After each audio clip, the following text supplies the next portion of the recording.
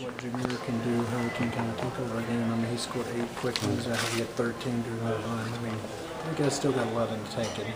Oh, definitely. Jameer's a smart player. He'll be able to play like this for a long time.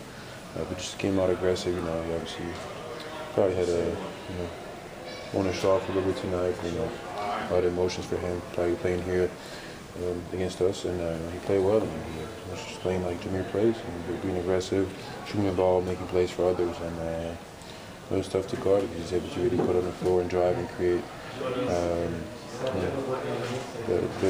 Making the defense help a lot of him, and he's able to make great reads and finding open guys. So he came out hot, and it was tough to guard.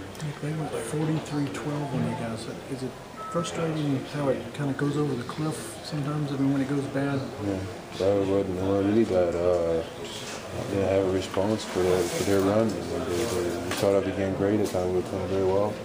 And it just went downhill, and for them, we're really up there. They're just playing great basketball, moving the ball, driving, kicking, shooting. You gotta give them credit. They played a great game, and they just didn't respond to any of their runs. Is there anything further you guys could have done to slow Gallinari down? I think the fouls and him getting to the free throw line early on got him going pretty well. He was feeling good, made a couple shots, and he got he was feeling pretty good. So it's tough once a guy gets going like that. It's tough to do anything. And I mean, they kind of had that mismatch against our guards because they had that big lineup, and we had a lot of guys out, so they had to play a little smaller, and that affected us too, and it made it easier for him a little bit. How big of a factor were the injuries tonight? I mean, Channing brings some size. Missing him right before tip-off. Any injury, is tough, but at the same time, can't do anything about it. You got to go with what you got, and we had the guys we had tonight. We were pretty much, other than Channing against Portland, we come up with a big win against a great team. Tonight, we just didn't have enough to respond to what Denver did, and you can't use injuries as excuses. Stuff when you miss guys.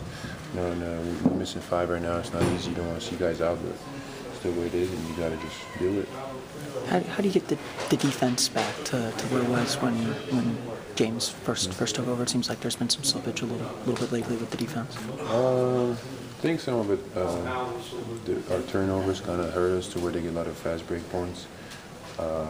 We just gotta stick with what we do.